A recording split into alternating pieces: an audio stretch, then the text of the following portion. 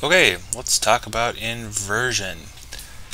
What we're going to do is we're going to take this pitch set that we started with. This is the first one that we did, and where we found the normal form. So here it is. We already have it in a normal form.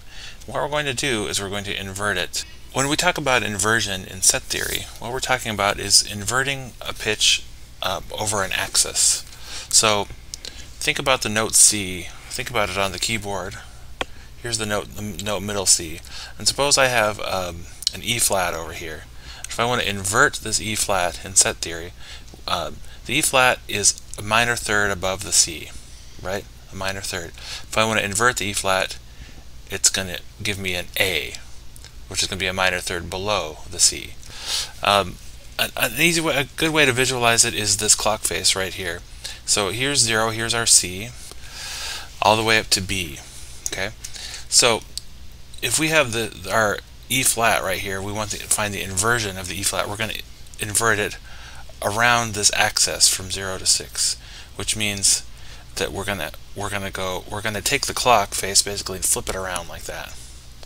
So 3 is going to become 9. Let's start up here. 0, if I flip the clock face, stays right where it is. 0 remains 0. 1 becomes 11.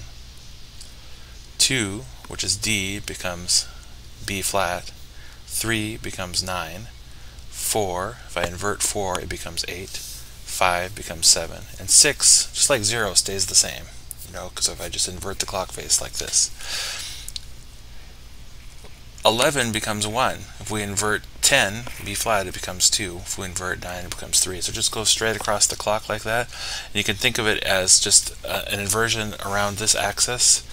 And how far away each node is from C, then we go the opposite direction. So let's do a couple of these, and I think it will make more sense as we go. If we start here with 11, we're going to invert each one of these pitches. We're going to invert each one individually. Okay, so 11 over on our clock face is a half step below C, and it's going to become 1. It's going to become the note that's a half step above C. I think I'm going to write it as a D flat. 0, remember 0 just continues to be 0 because it just stays right there where it is. 0 is always the same distance away from 0. 2 is going to become 10, isn't it? So you notice that these pitches are starting to go down as these goes up. That's because we're taking the inversion. Okay, the next one we need is 3 here, which is going to become our 9. 6 remains 6, because 6 here is at the bottom of the clock face, and it stays in the same place. And 6 is the same distance from C whether you go up or down. So if I say, here's my middle C, F sharp right there is a tritone above, F sharp over here is a tritone below. So when you invert 6, that's why it stays the same. And finally, we've got this G sharp here. We can look at the clock face. A goes to 4, which is E. So these here are the pitches that are inverted. Okay, now we're not done because we need to put this in normal form.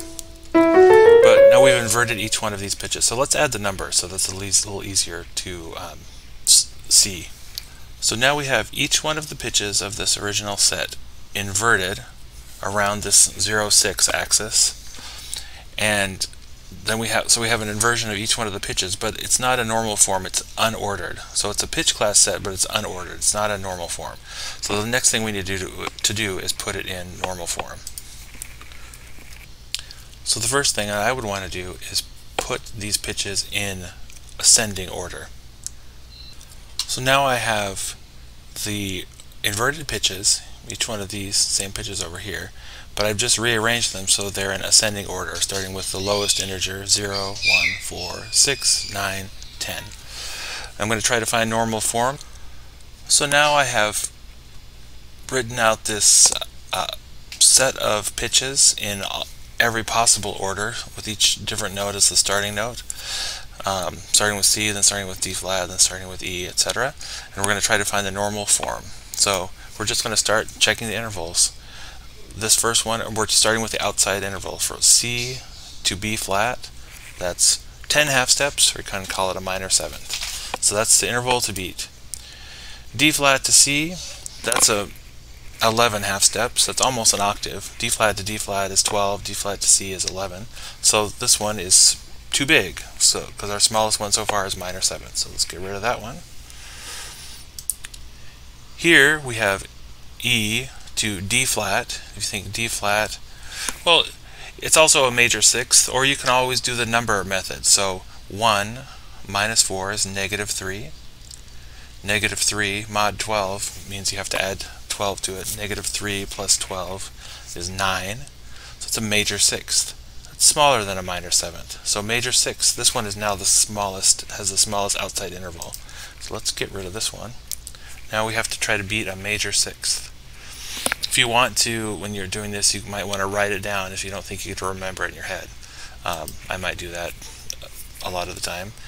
Okay, F sharp going to E, that's a minor seventh. I already know that's too big. A to F sharp, that's a major sixth also, isn't it? 6 minus 9 is negative 3, which equals 9 in mod 12. So we have this one, these two have a major sixth. This here, major seventh, that's out, it's too big. So it's between these two, isn't it? The next thing that I'll do is I'll look at the next outside interval.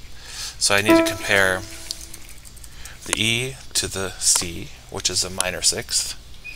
Compare that to the A to the E, which is a perfect fifth. Okay, the perfect fifth is smaller, so we're always looking for the most compact.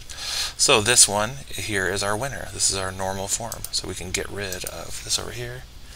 We've got normal form, and this one is the inversion of this pitch class set here. Okay? Okay. So the way that we can write that in our bracket notation is we've got, here's our normal form right here. And notice that there are brackets, commas between each of the integers, no spaces at all. Okay. And then here we use T, remember T for transposition, T0, I. So often when you use inversion they say T0I. There's some other ways to do it, but T0I, T0 means we haven't transposed it at all, we simply inverted the pitches, and here it is in normal form, T0I. You can have T1I, so later on we're going to be combining transposition with inversion. But right now we're just doing straight inversion.